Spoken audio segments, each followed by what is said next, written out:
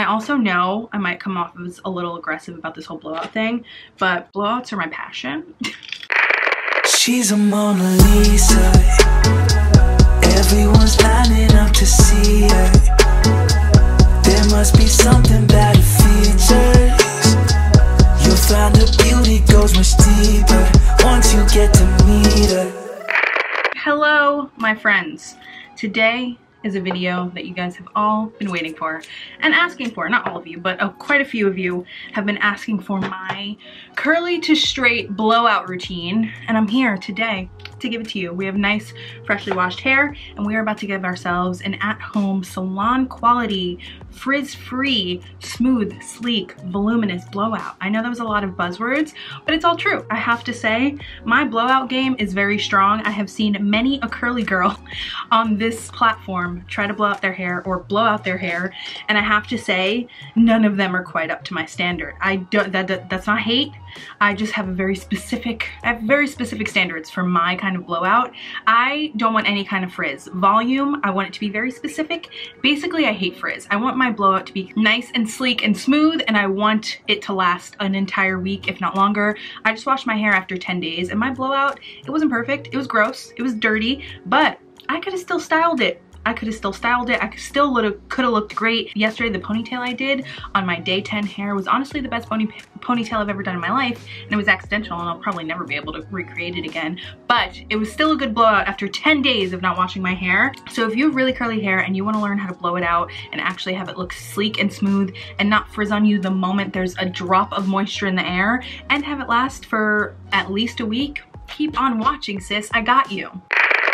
Okay, first and foremost, you're obviously gonna have to wash your hair. I always try to go with a shampoo and conditioner, well, a shampoo and a hair mask that is damage repairing, or like a protein based shampoo and hair mask. I also always do, well, I only ever do hair masks in my hair. I never use regular conditioner because I only wash my hair once a week, and hair masks, I just treat myself every time I wash my hair. So this time around, I'm using like a new line. They sent this to me. This is the Alterna Caviar Anti-Aging Restructuring Bond Repair Shampoo, and then I also have the Restructuring Bond Repair Mask. This felt really great in my hair, did not feel stripped at all. It is a sulfate free formula, which step number one, sulfate free. Stop washing your hair with sulfates. It's just, you don't need them. Like, technology has advanced, science has advanced, where you don't need harsh sulfates in your shampoo to get a nice good clean. Nobody really needs sulfates in their shampoo. Unless you have the greasiest hair ever, you do not need sulfate, especially if you're a curly girl. Just cut sulfates out altogether. I know there's other ingredients like silicones and parabens and all that, but honestly, to me, sulfates are the worst enemy. They're just gonna strip your hair, dry it out. You just don't need that harsh of a chemical to clean your hair. You just don't. So go with the sulfate-free formula. I used this today. I really liked it. It's the first time I'm using it. They did send this to me, but this is not sponsored at all, guaranteed, but I am gonna be using their line just to kind of give it a try, and it's like kind of all the products I would need in a blowout, so we're gonna try it. So this is my blowout routine, but also like a mini review of these products. We'll see how we like them, because they also did send a leave-in heat protection spray, which we need a heat protection spray, and then this is a bond repairing leave-in treatment mousse. I'm a little nervous to use this. I don't think I'm going to for this video because, one, I don't really care for mousses. I just don't want it to make my hair feel sticky. So I think we're gonna count this out today. I'll TBD on whether this works. I just feel like this could go very wrong, and I'm trying to give you like an actual good blowout routine, so I'm not gonna use that today. And then we have this Replenishing Moisture CC cream for your hair, 10-in-1 complete correction leave-in. So this is like a leave-in treatment, and then we've got our leave-in heat protection spray. So I think I'm gonna use both of these, even though this is already heat protection. So I'm gonna do a little bit of this and then most of this. But I will say, most of the time, the only product I put in my hair before I blow it out is this from Dry Bar. It is their Prep Rally. It's kind of like a CC cream too. It's a prime and prep detangler. It also has heat protection in it. It's basically like an all-in-one kind of heat protection spray that also nourishes your hair, and as you can see, I love it. I'm already halfway through. I spray a ton of this in my hair. It does a great job at protecting your hair, making it feel nice and shiny and smooth, and not weighing it down at all before your blowout, because I have to say, even though you have curly hair, even though you have dry hair, you do not need to put a lot lot of product in your hair before you blow it out. You just don't. You just really don't. As long as you're using the right techniques and the right heat protection, you don't need a lot of product in your hair to blow it out. I see people put like all these oils, all these creams, and I'm like, your hair is just gonna be greasy by tomorrow. Stop it. Stop doing it. And I also know I might come off as a little aggressive about this whole blowout thing. Blowouts are my passion. Iced coffee is my other passion. For this blowout routine, you're gonna need a heat protectant and a leave-in. This is usually the only one I use, leave-in and heat protectant. But today, to try out these products, I'm gonna be using this Caviar Anti-Aging Reconstructing Bond Repair Leave-In Heat Protection Spray from Alterna, and then their Replenishing Moisture CC Cream. So we're gonna need those two products. You're also gonna need a bunch of clips. I like to use these little claw clips, and then also these kind of claw clips, like the alligator clips, just to section my hair, because we're gonna be sectioning a lot. Sectioning is key to this blowout routine. You're also gonna need a blow drying tool of some sort. I have the Dyson Airwrap, and I put the volumizing round brush attachment at the top to do my blowout. But if you would like a more affordable option, I'm gonna leave everything I'm using and all of my affordable options, or like anything I'm recommending, I'm gonna leave that down below. You could also use the one from Revlon. You could also use the one from Dry Bar. There are a lot of tools like this that aren't $500, but this is the one I have, so this is what I'm gonna be using, because my boyfriend did pay $500 to buy me this, so I will be getting all of my use out of it. I know it's incredibly expensive, and I also know that there's very comparable products on the market, but he'll kill me if I use anything else. So this is what I'm using. And then you're also gonna need a flat iron. This blowout routine is gonna be mainly focused on blowing your hair out, but because we have curly hair and because we wanna maintain a sleek and smooth look without any frizz, we are gonna need a flat iron to achieve that look. My mom can do it, the Dominicans can do it. There's very few people in the world that can get my hair to look perfectly sleek and smooth with only a blow drying tool. I'm not one of those people. I need a flat iron to get really into my kinks and my kitchens and my nooks and my crannies. I need a flat iron. So this one is from Ferdinand. I got it on Amazon. I will link it down below. It's round, so you can also curl your hair with it, but down here, it's like, this is where you turn it on, and I keep it on 410 degrees Fahrenheit. So heat your flat iron up to 410. If you have curly hair like me, I'm like a 3B, 3C. If you have a less curly hair, I would go for a lower heat setting. If you have more curly hair, like a 4 or anything higher than a 3C, then I would go to all the way up to 450. Basically, the curlier your hair, the more frizzy your hair, the higher the heat setting you need. Okay, so let's get into this. Okay, my hair is nice and freshly washed. The curls, oh my God, my curls actually look really good. They're like clumping together so nicely. You'll love to see it, sis. Good job, guys. Good job being good curls. We're gonna start off by spraying, or no, actually we should do this first. We're gonna do the CC cream first. I'm gonna take about that much. Might be too much. Ooh, this is thick. Smells good though. Smells like the shampoo and conditioner. I'm gonna focus at my ends, but our whole head needs some love. So get it all over your hair. Not too much, but not too little. Focus it on those ends, because your ends are gonna be the most damage always, but especially when you're doing a blowout. So make sure you get it on those ends, and then take your leave-in. Some people do, like, you know, spray heat protectant by section. I like to just do it all in the beginning, brush it through, so I can just go through and do the blowout. I like to focus it on, you know, my hairline, because that is also another part of my hair that gets damaged pretty easily. Not easily, but the most, because I put the most heat on it. And then spray it through the rest of your hair. Make sure you get all these under layers too. We're gonna brush it through, but make sure you get all those layers too on the ends. Get it everywhere, see us. Ever since I got my continuous mist like water bottle, anything that's like a pump spray is the most annoying. Then you're gonna get a brush. This is the wet brush. I highly recommend getting a wet brush. Maybe not this brand, but I know like basically every brush company makes a hairbrush specific for wet hair now. Get it, because it will save you some damage that you don't need from brushing your hair while it's wet, because your hair is the most fragile while it's wet, but you also need to blow dry your hair while it's wet. So just save yourself the hassle and get a wet brush. They also make detangling a lot easier. You also, if your hair dries quickly, like air dries quickly, keep a spray bottle on hand, because another tip that I have is do not rough dry your hair. I've seen a lot of people that do curly to straight blowouts rough dry their hair, and they end up frizzy. because if you have really curly frizzy hair, you do not want to rough dry it. You basically want to start off with not completely soaking wet hair, but pretty wet hair, because you need to kind of mold the shape into being straight. You don't want it to dry at all curly, because it will stay frizzy. It just will. I mean, at least I know for my hair, rough drying does not work. I always end up frizzy when I rough dry my hair. So I go straight from wet into blowing it out straight. I do not just rough dry my hair so that it blows out quicker. No, you have to go from wet to straight. Not with your flat iron, oh my God, no. Do not touch your flat iron to your hair unless your hair is completely dry. But with the blow dryer, start off with wet hair. I'm telling you, just do it and it will be better. For example, like my ends over here are a little dry, so I'm just gonna hit it with a little water. Not too much, but you don't want any hair to be dry when you're blow drying. I didn't even tell you. I basically, right behind my ears, I sectioned this bottom part off, and that's what we're gonna start with. Clip everything else up, and then you're gonna split this down the middle and the back. I'm gonna clip this part away so it's not in my way. If you can do things without like having to clip every other piece of hair away, go for it. But for me, I'm like very big about sectioning and working on like one specific piece at a time, because otherwise I get, I don't know, crazy. So split it in half, and then I'm gonna take like this part at the nape of my neck, this very bottom piece.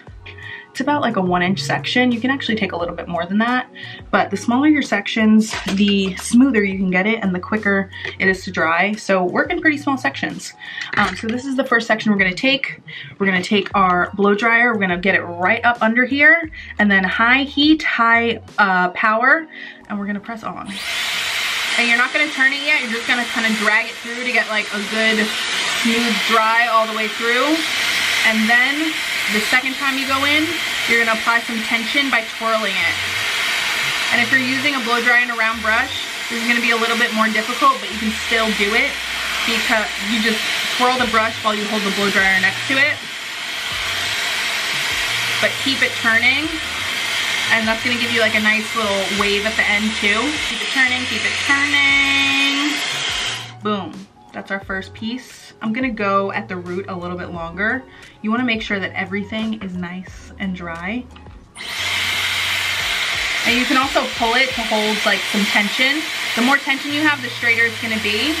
And then twirling it just gives it like this little curl so that you don't have like stick straight hair. I'm not like a huge fan of like stick straight hair. I feel like when you do a blowout, you kind of want some body and some movement in your hair. But yeah, that's basically the first piece done. And if you can look really close, you can see that this at the root, because it's this kind of tool, if I had like a real round brush and blow dryer, I could get this a lot straighter, but it would also take so much more time and it's just not worth it. And I would probably still have to go over with a flat iron. So instead, I use my Dyson. You can use your Revlon, your Dry Bar, whatever you got. And then at the end of this piece, once it's all dry, completely dry, I take my flat iron and I just go straight up to the root and just do a few passes just at the root. You don't have to do this to your whole head. It's basically just because the root, as long as your root is straight, your blowout's gonna last. So you wanna just take the extra time to make sure your root is actually super straight. And you can do that very easily with a flat iron. And then, because this is a little bit too curly for me, and just to smooth everything out completely, I just do one quick pass over the whole strand of hair, and that's how you seal in the sleek and the smoothness.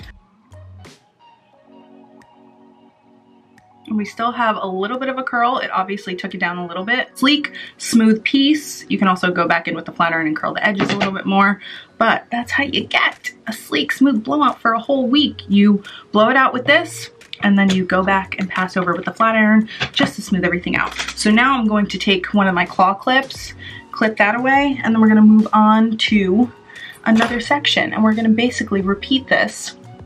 Same size section with the thickness of my hair. I can do like 3 on each side.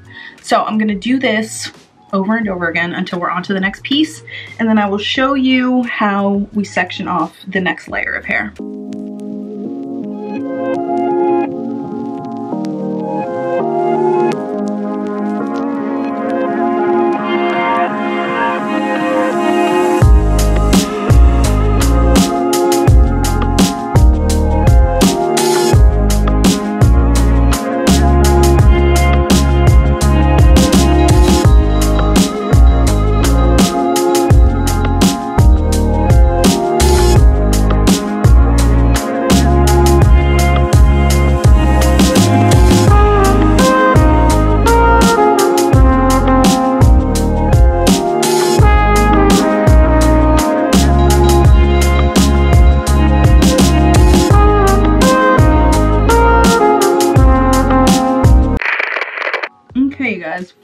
layer is done. For some reason, this side is like particularly frizzy today. I don't know what it is, but I just had to go over it with the flat iron a little bit more than this side. I really don't know what it is, but we're still sleek and smooth over here. So first layer done. Now I'm gonna clip this away and we're going to section off the next layer. Also, always make sure that, like, obviously because it's like the back of your head, this part right here, like at the very middle where those sections meet, go over that with the flat iron just like 1 or 2 times, just because it's like the last strands of hair and you might have missed them a little bit. Like obviously they're dry and stuff, but you might have not went over them as much as you should have. So just like right in the middle where those parts meet, just go over it like once. Now we're gonna move on to the next layer. I usually like to do this front section separate, so I'm basically just going to like go right behind my ears all the way up and then section off this. It honestly doesn't matter how you section it. I'm just showing you guys how I do it, but as long as you keep taking like small pieces each time you go over, it's fine. Like it doesn't matter which way you section it, but just make sure you're taking pretty small pieces. Now we're going to, this is like the bulk of our hair back here, this section, so it's going to take longer, but once you're done with this section, you're over the hump and you're almost done. So I'm going to basically, I don't have to split it down the middle. I'm basically just going to start from either end and just start taking like whatever, like these size sections, and just keep going all the way across until we're done. So I'm going to take this, clip it away, and then work my way through this whole chunk of hair with sections about this size. And if my ends are dry, which they are, I'm going to just wet them a little bit before going in with the blow dryer. And that is that. We're basically just gonna be doing the same exact thing through our whole head.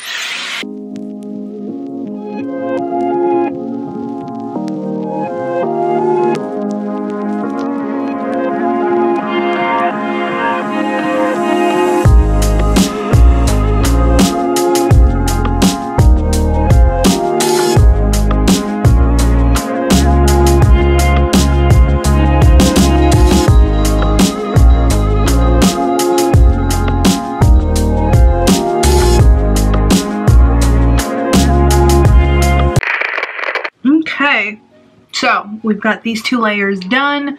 As you can see, most of our head, oh, this little piece right here, prone to frizz. This last piece I did up here was like a bigger chunk. I definitely should have separated it into 2. So because of that, I have to go over it with the flat iron a little more, because you can see like this is gonna be frizz if I step outside right now. It's always good to like pick up the hair and like let it fall, and you can see exactly where it needs to be touched up. Like anything that isn't completely straight, you'll be able to see that way. But yeah, now we're on to our last section. This will definitely need to be wet because it's been sitting the longest, and my hairline always dries quickest, like air dries quickest. This is when you decide where you want to part your hair. So I'm gonna brush it all forward. And I think I'm gonna do a side part today. I usually like to start off my week with a side part. So I'm gonna part it, and then basically we're gonna do the exact same thing we've been doing, like taking those little sections. And this part you can do even tinier sections, because I know for me, this, like the frame of my face, my edges are the hardest to get smooth and straight. I definitely need the help of the flat iron a little bit more in this section. So part it and then go ahead and do your small sections the same way you've been doing. So I'm gonna clip away this section and then do this right here. Not this whole big chunk, but start off on this side and then move over to this side. So I'm gonna start off right here and do the same thing we've been doing. And then when it comes to this part, you want to take teeny tiny sections with the flat iron just to make sure that your root is really nice and sleek and smooth, because obviously this is the first part that people are going to see, and for me specifically, the first part that frizzes. So I like to take teeny tiny sections and make sure that the roots are really nice and smooth.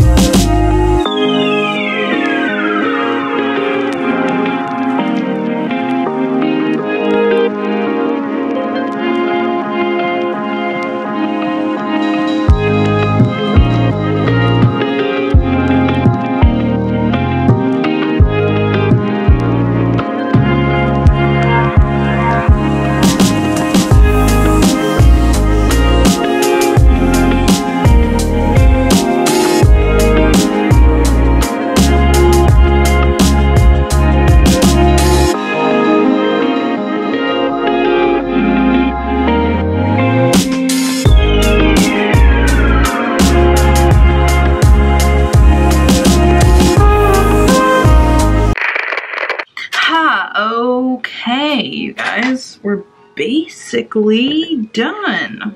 Got all of our sections.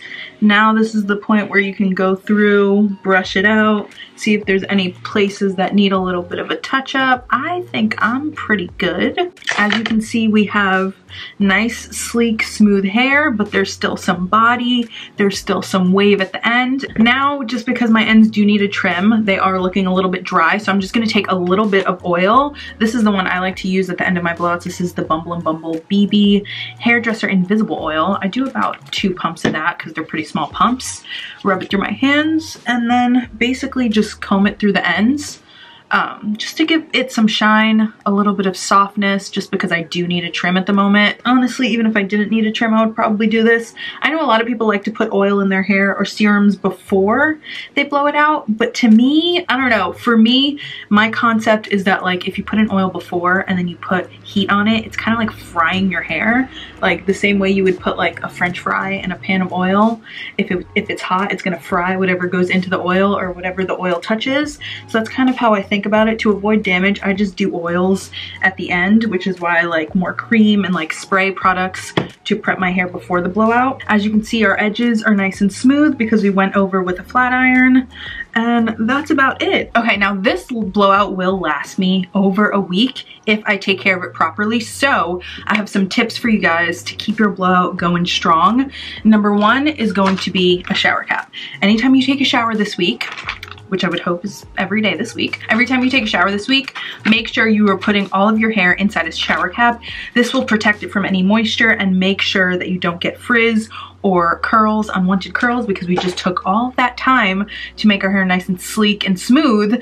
Wear a shower cap. In addition to a shower cap, whenever you wash your face, get a big headband. You don't need this like big fluffy headband, but get something that's going to protect your edges from moisture, because our edges are our most fragile part of our hair, quite frankly, other than like the ends. And if you have to keep repeatedly putting heat on this to touch it up throughout the week, it's just gonna fry your hair. So make sure that you're protecting your edges when you're washing your face, taking off your makeup. In the shower, I actually do the headband. When I take a shower, I put the headband on and then the shower cap over top, just so that there's like an extra barrier to protect the edges of my hair when I'm in the shower. Just gives me a little bit more security. Another thing is satin scrunchies. This is going to be your best friend so that you don't get like dents in your hair. If you like to sleep with your hair up, but obviously sleeping with your hair up, you can get like dents from like a regular hair tie and stuff. Just get some satin scrunchies. They don't even have to be like real satin or anything. Just get like soft like scrunchies instead of like the elastic ponytail holders. Get some scrunchies and that'll be your best friend. These are silk. They don't damage your hair at all. I got these at like Dwayne Reed or CVS or something. Another tip is dry shampoo. So right now I'll be good for like another 2 or 3 days. I'll be good without dry shampoo, but there's going to be a certain point where my oils from my scalp come through and I need to touch it up just to refresh it so that it's not like my hair is flat stuck to my head and then like not stuck to my head at the bottom, because it'll look really weird if like this is all stuck to my head and the rest is like nice and fluffy still because the oil hasn't gotten there. So dry shampoo is gonna be your best friend. In terms of touching up every day, only touch up what you need to. Like if you get a little bit frizzy around your hairline, touch it up very slightly just so that it's smooth again. Don't try to like put a ton of heat on it all over again. If you want to change your part, try to do it in a way with like the brush rather than heat. Just do things to minimize as much heat on your hair as possible, just to minimize damage. Like we took all of this time to make sure everything was nice and smooth so that we don't have to repeatedly do it every day after this. My concept is that if you take the time to do it the right way the first time, then you'll be set with like a good blowout for way longer. So that's what we did today, and I have to say, love the way it came out, as I usually do. It's really nice and fluffy, got body. It's not too full or voluminous, because honestly, if my blowout is too full and voluminous, I always know that I'm gonna frizz immediately, and that's just with my hair type. I have to say, I really liked these products. I think I would skip it next time. I think I would just go with this, because the front of my hair where I like applied it first is the tiniest bit, not greasy, but I can feel the product in my hair in the front part of my hair more. Where I like applied it. So I feel like just for my hair type, I don't need both of these. I could probably just do with one or the other. And I tend to like a spray more, so I would probably go with this one. But if you have drier, more coarse hair than me, both of these would probably work for you better. I will report back on this. Maybe my next wash I will try this out. I'm honestly very afraid of it. But yeah, you guys, I was gonna like get glam for this outro and all that, but I actually have 2 classes to teach, like one-on-one makeup classes online, so I'm not gonna like do my makeup, just take it off and do it again. So you get fresh face Ashley today. Hope you love it. I hope you guys enjoyed this video. Let me know down below, what is your tool of choice when you're giving yourself a blowout, or are you just like, nah girl, I ain't giving myself a blowout, fuck that, I'm going to Dry Bar when they reopen. I hope this video was helpful for you guys. I love a good blowout, and I honestly feel like I've mastered it, especially for us girls with curly frizzy hair. So I hope this video was helpful to you. Give it a thumbs up if you did appreciate it. It really helps me out a lot, and I love you guys for it. If you watched all the way through till the end and you still haven't subscribed, go ahead and hit that button, become one of my new best friends, join our YouTube family. I love you all so much, and I will see you in my next video.